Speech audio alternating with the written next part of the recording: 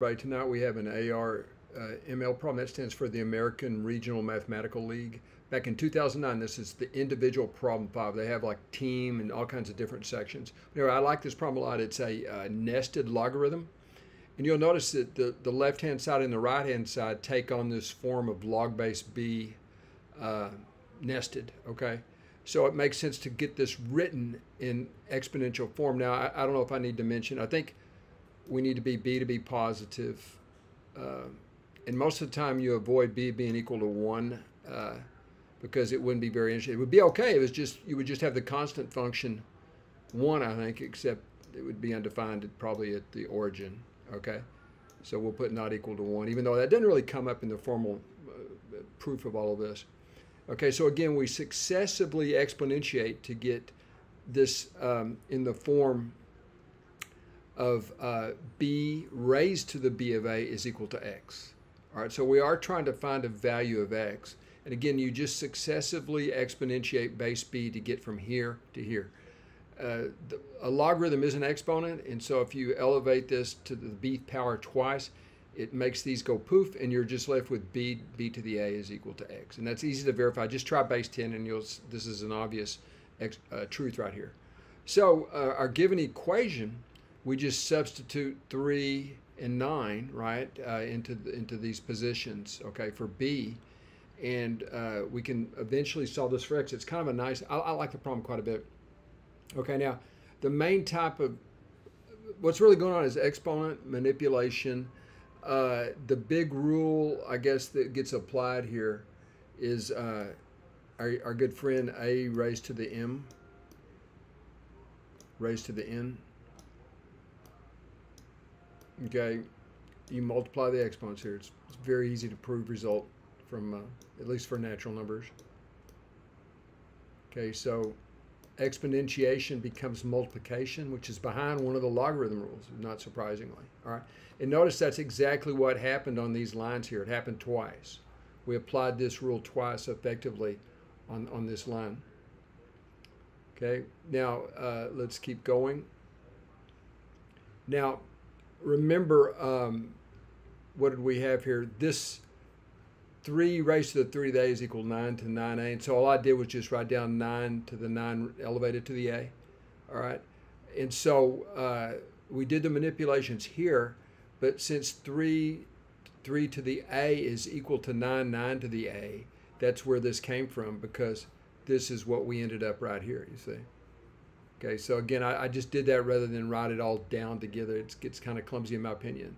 Now, the nice thing about this is that one property of exponents, the exponential function is a one-to-one function, so that we have the same base right here, so we can equate the 3 to the a. In other words, we can, if this wasn't a one-to-one function, you couldn't do it, but notice how we equate this exponent with this entire exponent, okay?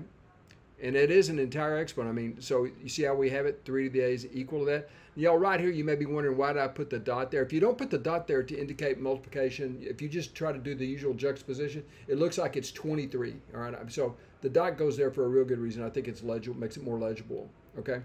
So it's all very straightforward. You see, we get to this statement right here by equating exponents.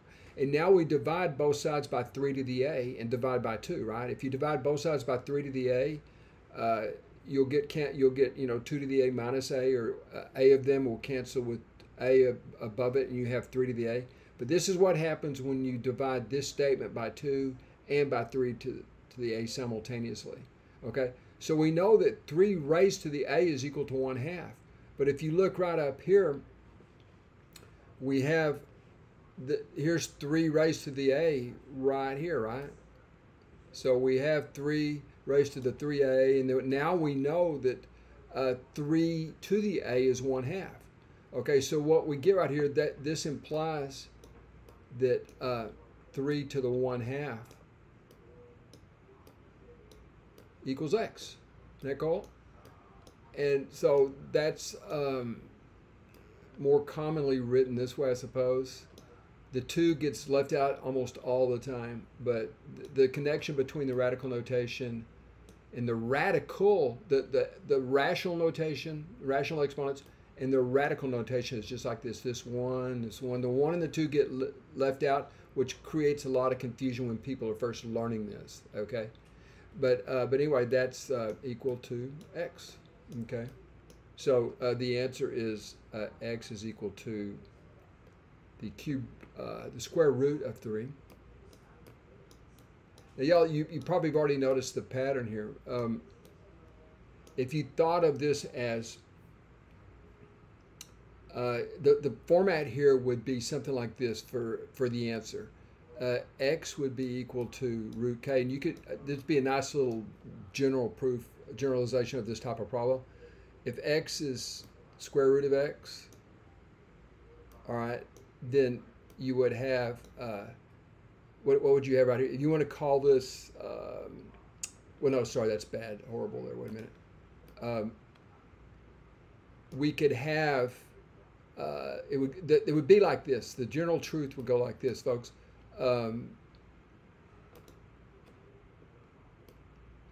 X would be equal to the square root of k.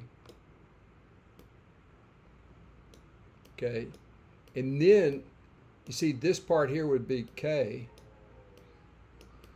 This base right here for this logarithm, and this part right here would be k squared, right? And I'm sure you can prove that in general. In other words, you can write k and k squared and go through, and you'll see it all just falls through pretty nicely. I don't know if it's inductive in an inductive kind of way. Maybe so. I'm not sure. But anyway, that's the general truth. X would be equal to the square root of k if you have natural numbers k and k squared. Maybe it probably works for rational exponents too. But in any event, this is the answer to the problem. Hope you enjoyed it.